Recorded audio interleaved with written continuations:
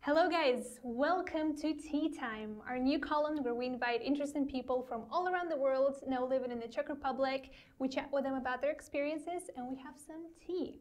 Today I'm joined by Hana Kulhánková. Hello Hana. She's the director of Prague Pride Festival, which is incredible. Thank you so much for joining me today, Hana. Hi. So to start off, let's talk a bit about the Prague Pride Festival. Tell us a bit about its history. How did it come about? When was the first event held and stuff like that? Okay, so it all started actually 11 years ago when I met with some of my friends and people that I knew. And it was just really by coincidence. We started talking about, okay, so there is a pride in Brno, there is a pride in Tábor, which are smaller towns in the Czech Republic. So how come that there is no pride in Prague? And we were just really kind of like telling, okay, so we really want to have pride in the city. And we just decided that it's really no time to wait anymore. So we really just like got together. We emailed some other friends that we knew, like activists, and one evening we get like 30 people in one of the gay bars. And we just decided talking about what can we do to make the Pride in Prague? At that time, we didn't know that it's going to be called Prague Pride. And we had just so many different expectations. And from that, really like the first small team started. And this year, we are celebrating the 10th edition. That is incredible. You know, today, Prague Pride Festival specifically is probably one of the biggest and most significant LGBTQ plus events in Eastern Europe. Why do you think Prague specifically became such an important location for the promotion of LGBTQ rights? I think it's really thanks to our geography, maybe. Because we are really like in the middle between the East and between the West. And we try to take like the best from both sides. And I think also because Czech Republic in general is really not so religious. So there isn't really like a question of church and religion that's very often like some of the specific churches are against the LGBT people. And yeah, and I think it's also thanks to the people who every now and then really try to be initiative, to be really active, that come together. But I think it's really like our history and the way Czech people are. Yeah, so you would think that they're less conservative, maybe more progressive? Yeah, in some senses. Like we are not like so activistic, for example, as in Poland, because in Poland you really have to like in a way like fight the fight the Catholic Church in a way, and also much more like nationalism that is there. In Czech Republic, it's more like we don't care, which is also like it's not very positive, right?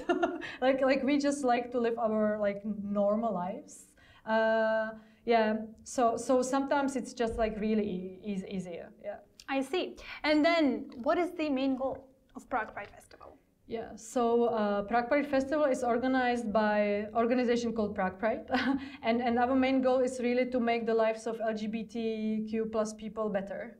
And we really want to be recognized as people, not only as gays or lesbians who are like demanding more and more rights. We just want to be, we just want to like live our lives as straight people are.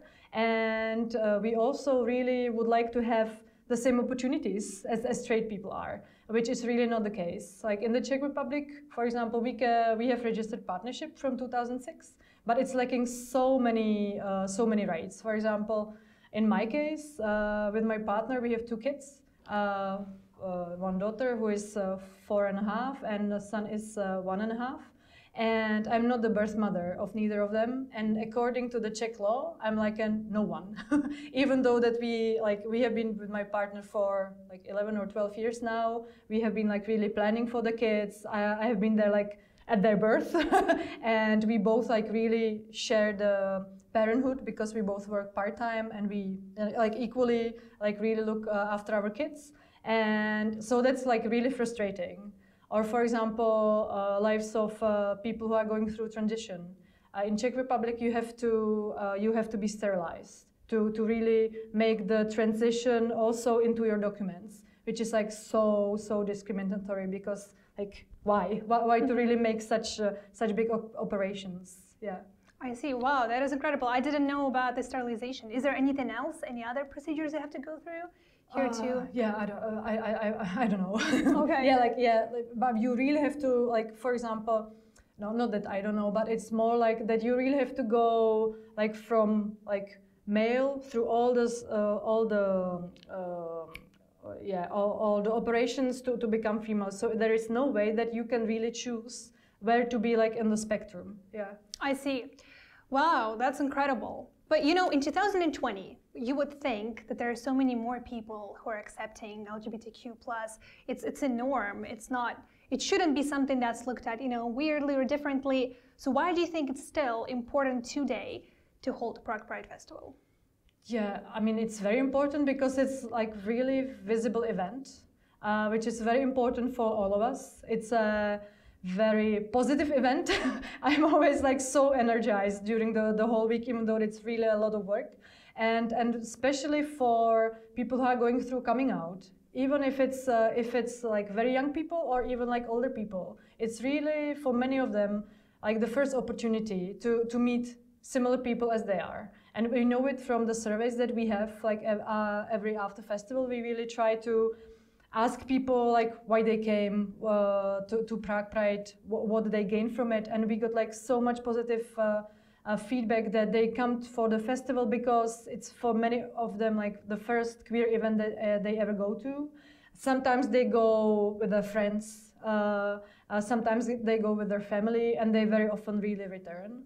And so it's very important, and especially like this year, because of the pandemic of coronavirus, that was like these like people and they're coming out, and it was really the primary motivation for us to have the Pride, because so many Prides around the world are being cancelled or are being postponed till 2021.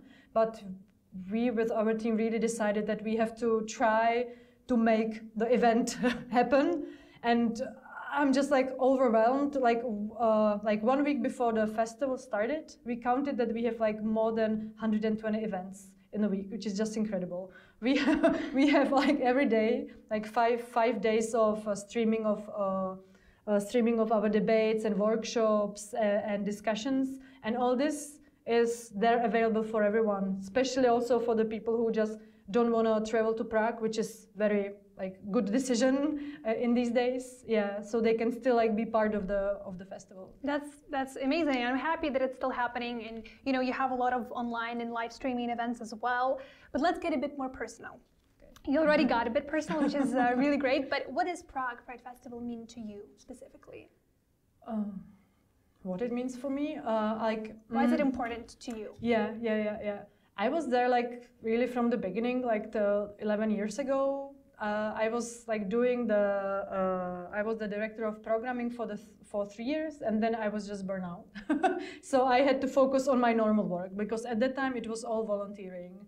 Now it's my part-time job, and the primary reason why I decided to join back the festival were really my family. Where our kids, my partner, that I just couldn't just like be passive. I just said that I really want to, I just want to be part of the movement in a way, because I really, I feel that, and I really see the Prague Pride Festival and all the activities that we do as the organization as really important part of the movement. And for me, what is very important is the cooperation, networking, not only between all the queer organizations in the Czech Republic, but also abroad. Mm-hmm. And I just really love sharing. I see. Now let's get a bit more controversial. Last year in Boston, I don't know if you heard of it, probably you did, there was a straight pride which was held. How do you feel about that? Is it going on this year as well? I actually don't know. I mean, it might. Yeah, I think like if somebody wants to have like event, let them organize it and then see if it's really needed. If it's needed, then it means that it will continue. But like in general, I think it's a nonsense, because we live in a straight world, right? So like the straight pride is like our everyday life. Yeah, because it's just straight pride essentially is, you know, for people who feel like they need more representation. Would you agree with that? They need more representation? I don't know. Like look at for example, look at the news in the Czech Republic. Like how many female representatives are there? How many politicians you see, like female politicians you see every day in the news? Like 2% maybe. How many like women are there, like you know, like telling the news? It's really not many. So I think straight men are just okay. I see. And talking about another part of the world, a different country, last year in Poland, also in the city of Białystok, many people went out to, you know, participate in the Prague Pride Festival. Sorry, not Prague Pride. It was a Polish Pride Festival. Yeah. Many were verbally or physically abused, faced a lot of negative backlash. Is there anything we can learn from that here in Prague and make sure that all participants are safe? Yeah. Actually, last year at the Prague Pride Festival, we invited the activists from Białystok to come to Prague, and they did. And it was just really just few weeks after the event, and it was like very emotional, because we really wanted to have them with us and us with them, and also we like invited them for the parade, so they could really march with us in the front, feeling safe.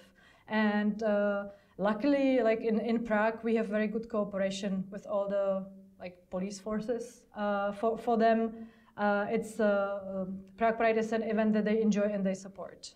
So people can really feel very secure, and that's also the reason why many people from our neighboring countries to the east part really come to Prague, come to the Pride Week, because they really feel secure and they feel as themselves. And of course, like for us, as I said, like the cooperation with also neighboring countries and our friends that are from Polish prides, pride in Hungary or prides in Slovakia, they're just part of our like rainbow family, and we cooperate a lot. Even like today in the morning, we had just incredible like networking call, we call it, with about like 15 different prides from Central and Eastern Europe, and we were just like sharing what's going on in our countries, what's going on with our prides, and what's going on in our lives. Because especially people who are in the countries where it's not like safe to be openly gay, lesbian, bi, or trans, it's just so terrible, and it's so dangerous. And I was almost like crying, just like hearing what they really experience. And they do the same stuff as I do, but they're like under so much like pressure and danger. Good thing you touched on this topic. In countries where, as you rightly say, people are oppressed and, you know, LGBTQ representatives are judged or put in jails or even killed in some countries, do you think Pride Festival could help them? Definitely. Like Pride Festival, like in many countries, is really like a festival of cooperation. And if it's, for example, like LGBT community is not so like wide, you can always like reach out for like allies from different organizations, from different companies, or like find people who are like very open and can be role models as well. And it definitely helps to feel kind of normal, to say, you know, like, I mean, everybody wants to go to Pride every now and then, and it's nice if it's in your country, especially it's nice if it's in your, for example, town or city. So I really, for example, admire Pride organizations in Poland, because last year there were about 27 Prides. Even like in very small villages and towns, which are in the no LGBT zone, so-called, which is just crazy idea of having like municipalities where no LGBT people are allowed to live. And it's just, it's really total nonsense. Yeah. And you mentioned a very important word, feeling normal, right? Do you feel like LGBTQ plus representatives can feel normal in Prague or in the Czech Republic in general?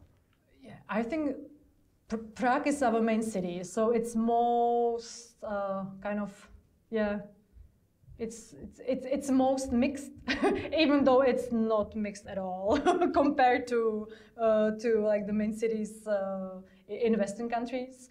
And you can very easily fit in. You can very easily like find jobs in companies where they, for example, have some like internal policies regarding LGBT plus people, meaning that you can have the same benefits as straight people.